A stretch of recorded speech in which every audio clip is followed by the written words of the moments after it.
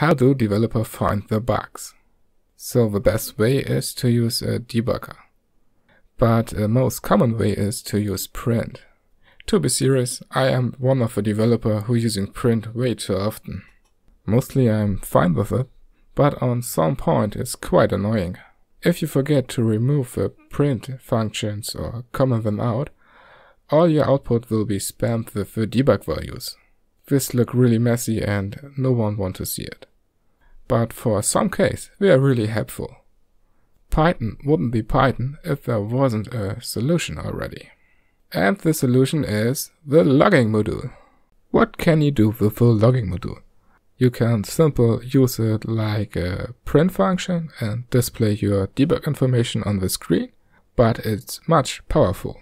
First of all, you can make it silent, so the debug information are only shown if you really want it.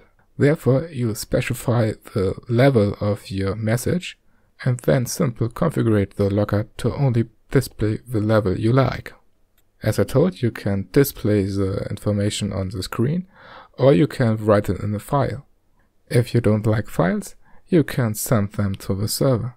Maybe this sounds a little bit complicated, but I will explain it in a minute. And as always, I will use an example to explain this. Again, we will look in the package image flip, and on the last release I really forget to delete a print function.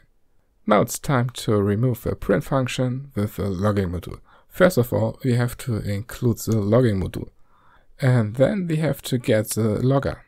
You can have multiple logger with different names all over your project.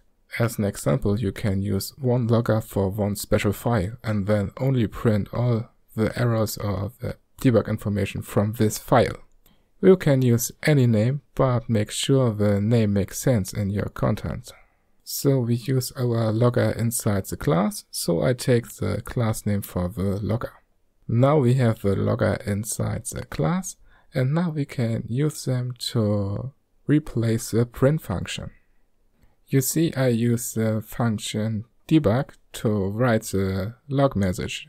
You can use other functions like warning or information to specify a level of your message.